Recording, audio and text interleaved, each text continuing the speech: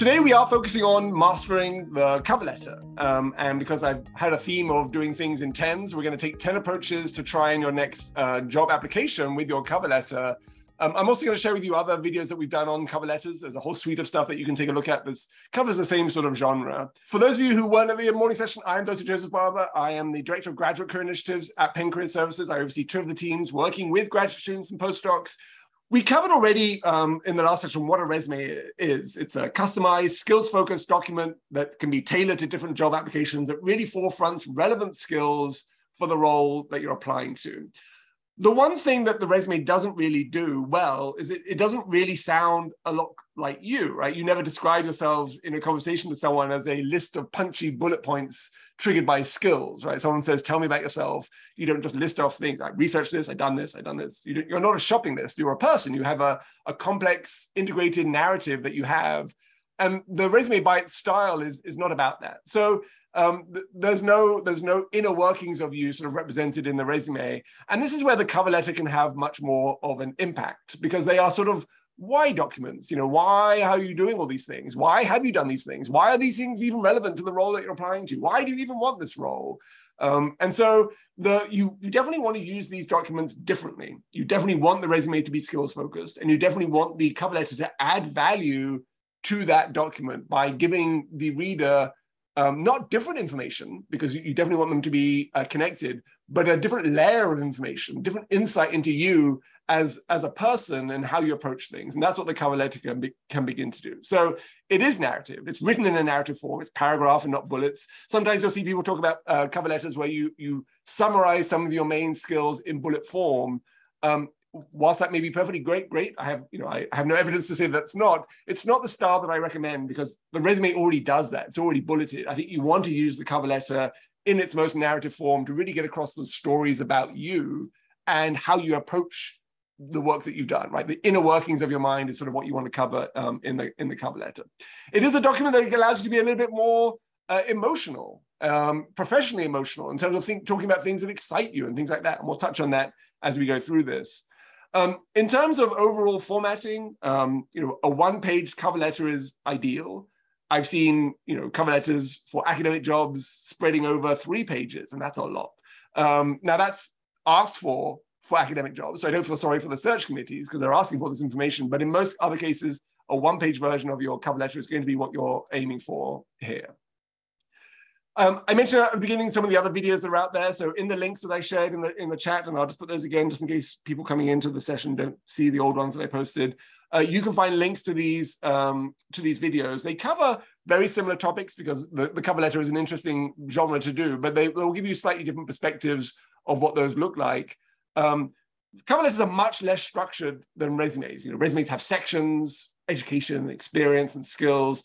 Cover letters don't really have that. So it's understandably more complicated to say, well, what do I need to do with this document? And hopefully through the videos that I'm sharing here and through some of the information that I'm sharing today, you'll have a little bit more confidence about how you can approach that. But I'm going to cover sort of both the nuts and bolts of the formatting and a little bit of the content at the same time. So let's start off with formatting, right? Because the cover letter is its own genre of information. One of the things I often notice when people share with me resumes and cover letters is that they come across looking very different, right? So they're different formatted, different fonts, different sizes, different margins. Does that really matter? I guess the answer is no, but to a certain extent, you are creating a narrative about yourself, an identity, a professional identity. And if you want that identity to be one where you have strong attention to detail and where you are able to communicate effectively, then I would say aligning your formatting just makes the document look more professional, right? So here you can see the differences. Here's me aligning it just so that it's the same information, but just the same format.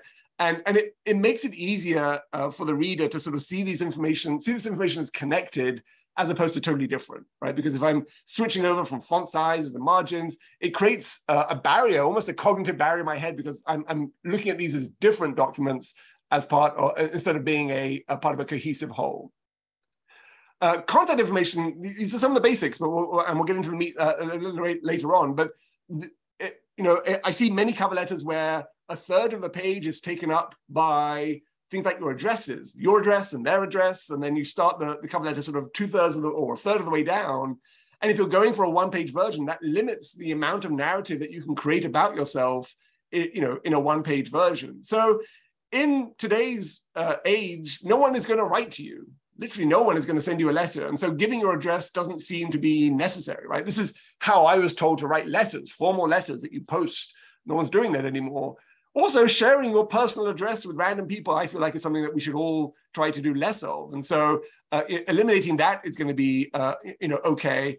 Also, they know where they work. So telling them that they are Apple and they work in, this place doesn't give them any information that they need. And all the people, recruiters and HR professionals looking at this probably come from a generation where sending things in the post hasn't been done for a long time anyway. So, get rid of things that you don't need in cover letters and in resumes so that you can really prioritize the information that you do need. And what you do need is an address and a phone number. An email address and a phone number. I'm not a big fan of having people phone me. If they much prefer people email me and then I can think about stuff. But when you're applying for a role, you want to make it easy for people to communicate with you. So sometimes I do see people dropping off the phone number because probably like me, they just don't want people to phone them. But because you want people to reach out to you and say, would love to offer you an interview, are you interested? Adding any form of communication that allows that to happen is going to be helpful. One email address, one phone number, make sure that they can find you there. And what I tend to do with cover letters is I tend to bookend the contact information at the top in my, where my name is, and I bookend it at the bottom. So it's the last thing that they read in the cover letter too. The subliminal efforts of saying, you should really reach out and communicate with me. I'm happy to chat with you, right? So bookending it on either side is going to be important. It's also important to have your name at the top and not just at the bottom. Some people have their name only in the signature, but the way that at least I read documents is I need to know whose document it is at the top. And then I read down, it disrupts the flow for me to jump down to the bottom to see who it is to jump back up to the top. So name at the top is going to be very easy to make sure that people know who you are. Then we have the greeting line, and people I think spend a lot of time wondering about who should I send this letter to, who should I address it to, does it matter? The typical opening lines for a cover letter are the dear or the to, right? Dear Joseph, or to the hiring manager. So if it's a group or an entity, hiring manager isn't a person, it's sort of an entity, then I think to is fine. I don't think you want dear hiring manager because it's a slight mismatch there. Dear is as I was writing this, it just seemed weirder and weirder every time I said it in my head, the word dear and how that sounds, but that's perfectly fine. What I would avoid is anything like to whom it may concern, because it suggests that you have no idea who's going to be looking at this, right? Anyone who reads this, take note. And then something like dear sir or madam is a very traditional way of doing it, but it's a very gendered way of doing it. And so just removing all gendered aspects of your salutation, I think is going to be important. So hiring manager is not gendered. It's also not role specific. I can be a hiring manager even in my current position. It doesn't change my title. It's what I am during the hiring process. So even if you are a senior scientist, you can also be the primary hiring manager. So you can apply that term to different people. So if you're looking for not using a name, then hiring manager is sort of my go-to one of doing that. Does it matter if you don't have a name, right? So if there's a name associated with it, if there's a recruiter's name associated with the job, then I would say use the name that's right in front of you, because at some point they will look at that application. You can look at an organization's structure and you might be able to ascertain who the hiring manager is, who the person you'll be reporting to in the role is, and you can use their name too and not use the recruiter's name, because at the end of the day, a letter is going to be read by so many different levels, depending on the organization. A recruiter, staff, the hiring manager, HR people, they're all going to have sort of a look at this and then be able to see, and so even if you have a name, at some point, someone who's not that person is going to be looking at it. So either go for the recruiter that you know, or the hiring manager if you have some certainty, and this is where your networking might help to figure out who that is. But don't over-fixate on it. It's fine. People will not over-fixate on your salutation line. Question came in for the email. Should we use the email from our current position or our personal email or both? I would only say one email, just because otherwise the person has to sort of figure out which one that is. And they might email one time and another time. Pen email addresses come with a branding aspect to it. So if you're applying for an organization that has hired Penn people and your email is a Penn email address, then it's associated with that. Obviously, your resume will say that you're from Penn as well, but there's branding associated with that. So I typically go for a Penn one because you are meant to be getting a job leaving Penn. So using your Penn email address is perfectly fine. If you are concerned that you will lose your Penn email address because you have graduating or leaving your position, then I would obviously go for a personal one that's going to stay, stick around with you. So you need to know from your department or your school how long your email address stays with you once you leave and move forward.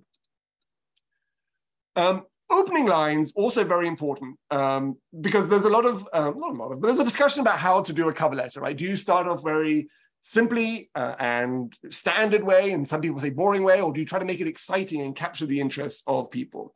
This is a common starting line. I'm writing to express my interest in applying for the position. What you're really doing is you're applying for it. So I would even simplify this starting line, slightly more. I'm applying for the consulting role.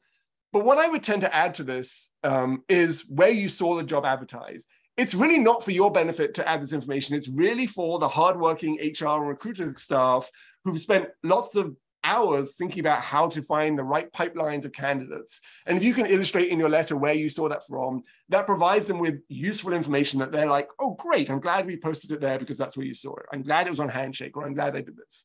So yes, it's very standard and it doesn't necessarily add, value to you, but it's helpful to them. And it's helpful to them as well because it lists the position right up front. I've seen many cover letters where people have tried to make it more, there's a hook at the beginning to capture people's interests. And it takes a whole paragraph for me to figure out what job they're applying to, right? So you might start off with, with a dynamic interest in X and Y, and because of this, and then right at the end of that paragraph, it says, I'm excited to apply for this position. So there's a lot of information as I'm reading a paragraph like that I'm not paying attention to necessarily because I don't know what position that you're applying to. But if I know the position as the reader that you're applying to, anything that you say next gets associated with that position. So you can certainly take different approaches in your letter. There's lots of different ways of doing that, but I would err on stating the job up front and stating where you got it next. Within that opening paragraph, then, this is also another common thing that I see, right? People will say, I'm graduating, I have this degree, I'm a postdoc. I believe that my combination of research and business skills will be a great fit for this role. The challenge of this line is, in this paragraph right now, I don't know what that combination of research and business skills actually looks like. I don't know the value of that because I only have what you've written in that entry paragraph. And if I haven't looked at your resume yet, which you don't know if they have, I won't have any more information. And so your belief statement, I believe this is important, isn't going to be shared by the person reading it. They will not share in that belief. So the trick here is to make sure that you provide enough information, a summary of information before you make the belief statement so that they too can share in that belief statement, right? So don't assume that they know what your research and business skills are. State them in summary form up front and then describe them in more detail in the rest of the cover letter. So this is a sort of an alternative version of that where, what I've tried to do here with 3 years of experience, coordinating research projects, using innovative approaches, and with hands-on consulting experience as a project manager, I'm excited to bring my passion to this role. Or you can even say, I believe that this combination of skills and experiences will be a good fit for this role. So that having that sort of summary up front really makes sure that the reader knows that you have what they're looking for. And then when you say, I believe, or, this is what I'm going to bring, they understand that much more specifically.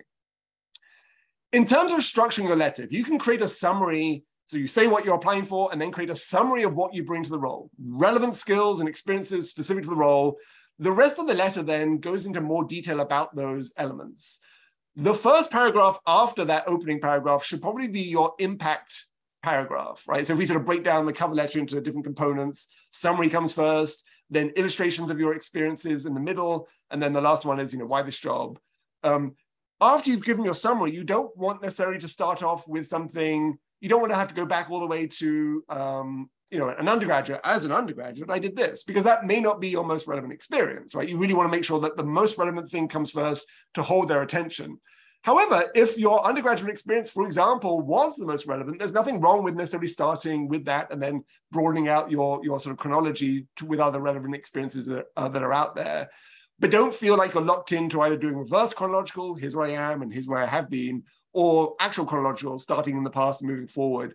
Really adjust the narrative so that as you look at the job description, as you look at the skills that they're looking for, the thing that you give an example about in that second paragraph is the most dynamic. Because if you can hold their attention through the first half of your letter by illustrating relevant skills, then you've hooked them in that way, right? You can then have other paragraphs that are more transferable skills or more general skills, but that first half of the letter is going to be really strong and really aligned with what they're looking for. So here's an example. Again, it's very hard to make up a cover letter for someone who I'm not, for a role that I'm not applying for. But just as an example, you might start off with that paragraph. I've always sought out research areas and leadership roles. During my PhD, I've developed new protocols as part of 3 research projects. I've taken every opportunity to keep the tools I'm developing at the cutting edge, right? So this narrative, for example, might fit where I'm identifying leadership roles and new ideas and new protocols.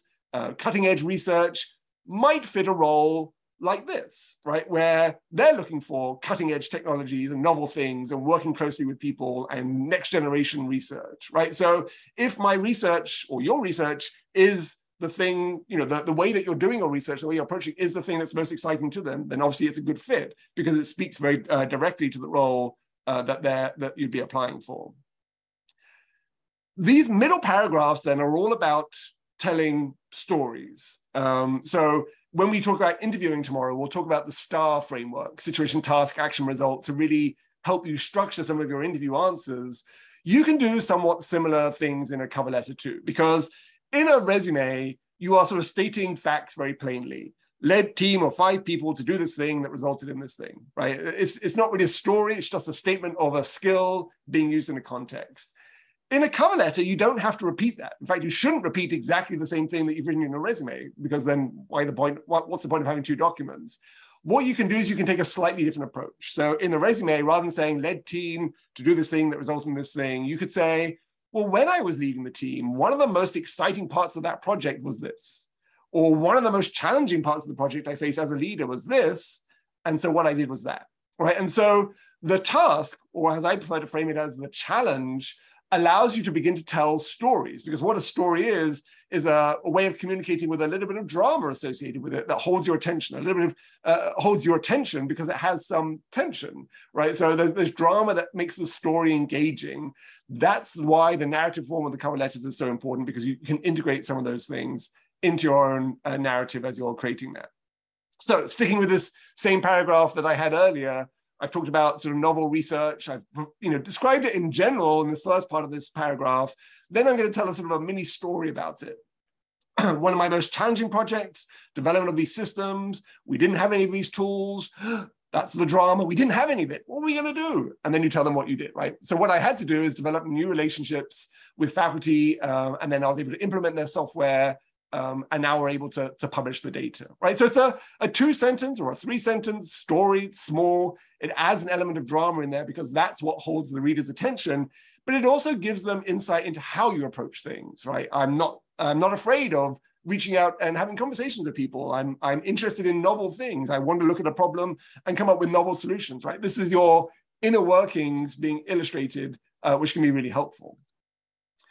Again, this is a job description where some of those experiences may be valuable, right? We want people who have bold ideas, who want to foster collaborations, who are excited about building new things and being independent, right? So again, the story that you tell should be the story that you are most excited to tell, that's also most relevant to the role that you're applying to. So that gives you, several options from your experience to pick from as you are telling these stories in your paragraph. Now, these things too, right? So this job description, being passionate about new ideas, helping others, learning from those experiences, we can touch on those in the paragraph that I'm going to come back to in a segment as well. Now, I totally overthought this boat here. This is an 8, so I thought number 8 would be a great image to use this for, but then I realized there are 9 people in this boat, and so that created some cognitive dissonance for me. So I just want to let you know that this was a long, thought-out process that I had here. Adding to the STAR framework, the things that I often suggest are 2 more that turn it from star to starer, even better star. And those are sort of emotions and sort of the relevance of the role, right? So the emotions are the things that you are feeling from doing that. So if you say, one of the most exciting aspects of the project, you are linking the project to, a positive emotional state, a subjective state that you are experiencing. If you say that this project was satisfying, or that I learned a lot from this and I really appreciated that, then you're getting at a sort of this emotional level that you can't really, maybe emotions is the wrong word, but sort of an energizing level that you can't get to in the cover letter, in the resume. None of the bullet points in the resume can start off by saying, excitedly collaborated with 3 people, right? It just doesn't make sense in a resume format. But in a cover letter, you can really explain why you're excited by it and what you learned from it and what you took away from that. And that can be so valuable because, again, the reason that people want to interview you primarily is because you have the skills to do the job, but also because the way that you approach the job, your cultural competencies, your emotional intelligence, those things resonate with the people who are going to be looking at your materials, right? So if you can get to that, then what you're doing is you're building on the solid structure of the resume with more information about you, more meaningful information about you that you're then going to lean into even more when you get to the interview, and you can tell even more in-depth stories about your experience. So energy and emotion, right? So I really enjoyed learning these skills. I really enjoyed, right? You can say that in a cover letter, and you should. If you enjoyed something or excited by it, you should. You don't want to go overboard on emotions, but you should create an energy. If you're a hiring manager and you're reading, 40 applications a day, which is hard, anything that brings energy is going to be energizing. It's going to be helpful. It's going to be positive. I've enjoyed forming what's already been a wonderfully productive collaboration, right? So even just wonderfully productive. I'm not saying that you need to use language like that, but exactly. But the idea is it elevates the illustration of what you're doing. If I just said this has been a great collaboration, or this collaboration has helped us lead to data, that doesn't sort of create an energy around it. But if I call it a wonderfully productive collaboration, you're associating yourself with an energy that I think the reader can really resonate with. So these are just examples of some of the types of language that you might be able to integrate into a cover letter as part of your narratives, as part of your storytelling. It was exciting, it was challenging, it was satisfying, it was wonderful. This meant a lot to me, right? If you can reflect on an experience and say, this meant a lot to me because of this, and that's why I'm so excited about this new role, because then you're connecting the dots, right? So the last category of my STARA framework was relevance, right? So you're tying in the stories that you're telling, you're making them emotionally relevant, and then you're connecting them back to the job itself. So that's going to be helpful.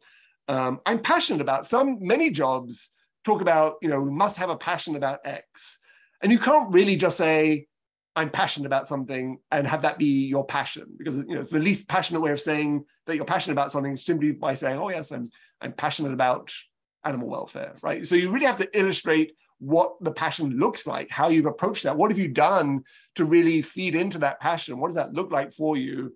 And again, it's not your own passions. It's the passions that you're going to be sharing with the job that you're applying to that you really want to highlight. Other words that have energy, innovation, dynamic, novel, cutting edge, unique, right? These are all things that you can think about integrating into a narrative that I think that will be helpful. Okay, so I chickened out on having the 8 just be the 8, and I also have it as the 9 because I thought I'm going to hedge my bets there, just so you know. Last paragraph then for the cover letter, very important. So 2/3 or 3/4 of the letter should be about what you bring to the role, right? That's what the reader wants to know from the get-go. Do you have the skills, the interest, the experience to do this role? The last paragraph can be more about what you hope to gain from doing this role, right? This is your personal connection.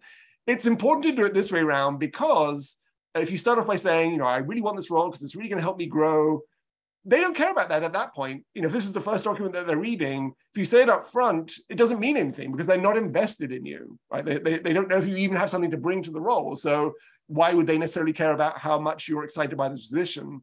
But if you can illustrate what it is that you bring in terms of all these relevant skills and stories that you're telling, and then say at the end, I'm so excited about this role because, then they are invested in you. They know that you have skills. They know that you have a value. So making sure that you sort of have that last paragraph be very rich in terms of what that looks like for you, and what that how the experiences that you've highlighted might echo what you're saying there. So again, if you've networked with people, talk about networking again, and have chatted with people in different organizations and understand the nature of the role, but also understand the culture of the organization, you can probably find something authentic to say about it. It's great to hear that you do X. It's great to know that some of your projects focus on Y.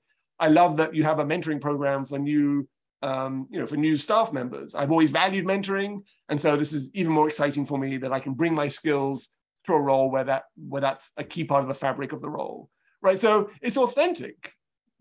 Don't say, I want to work here because you're the best company in the world, because that's not really authentic. It's very flat. It's very two-dimensional. It doesn't resonate with the things that you probably have said in your letter or that you say about yourself. So If you don't have anything authentic to say, and for some jobs you just really may not, then say less. If you do have something authentic to say, then this is a great opportunity to name drop and to really identify what you know about the organization to illustrate why it's a good fit for you and why you're a good fit for that role itself.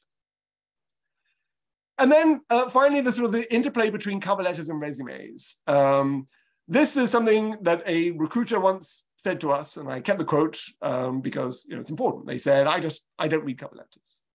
And that person will never read a cover letter. And it could be the best cover letter in the world, and they still won't read it because they make their judgments based on something else. Now, this is a N of 1 in this sample, as it were. So across the spectrum of recruiters and hiring managers, who knows how many really find value in the cover letters? What that means from your perspective, though, is that you can't just customize and create a perfect cover letter and have a generic resume.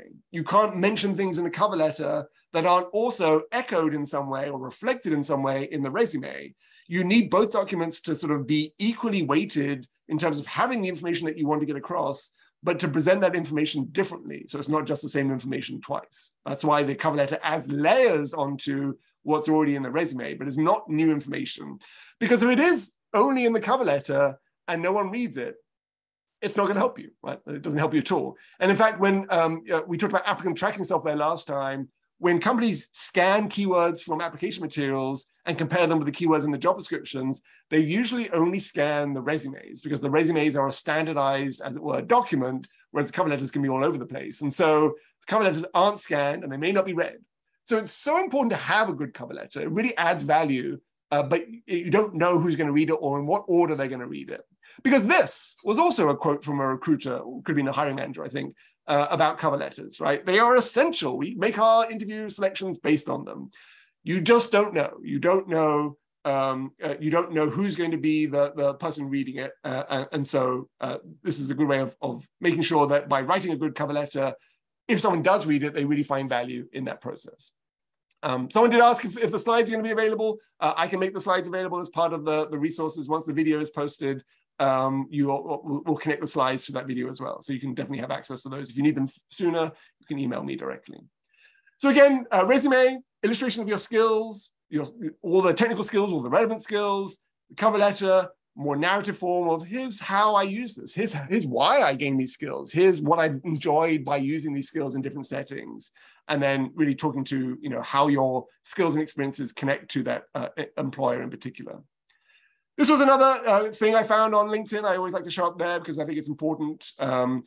I discard 99% of people who have no cover letters. This person wants a cover letter, but they also don't want a generic cover letter. If your cover letter says, it's clear that you're looking for a candidate that's extremely familiar with the responsibilities associated with the role and can perform them confidently, given these requirements, I'm certain I have the necessary skills to do the job and perform above expectations. They don't want templated language. They want your language. They want insight into you, right? So this is just another example of what to avoid in a cover letter. Let's wrap up our time together with some resources. Some of these we saw last time. So we have our application materials page on our website. You can take a look at that. Before people pop off, let me put the links in the chat again. We have our Vault guides, which also cover cover letters in particular. You can take a look at some of the suggestions there. We talked about Big Interview. They have a resume curriculum, but they also have a 10-minute video here on writing persuasive cover letters. Again, different insights, different approaches. They won't all match what I've said, but your job is to sort of accumulate all this knowledge and find an approach that works best for you as well. Imagine PhD for Humanities and Social Sciences has examples of cover letters for different career fields and different job families. And then Aurora also has information on writing cover letters. So again, all these links are in the session today. All these links are in the links that I put in the chat today, and you can take a look at those. And they have a guide that walks you through how to write a cover letter. So a bit more structured approach to breaking down your skills and figuring out what that looks like. I wrote a blog post on the STAR model and the STAR approach. You can just read that if you want to get a sense of what I was getting at there, but I covered most of it today, I think. And then once again, don't forget LinkedIn Learning. So many resources on cover letters that you can take a look at that will add value to your understanding of what you're doing.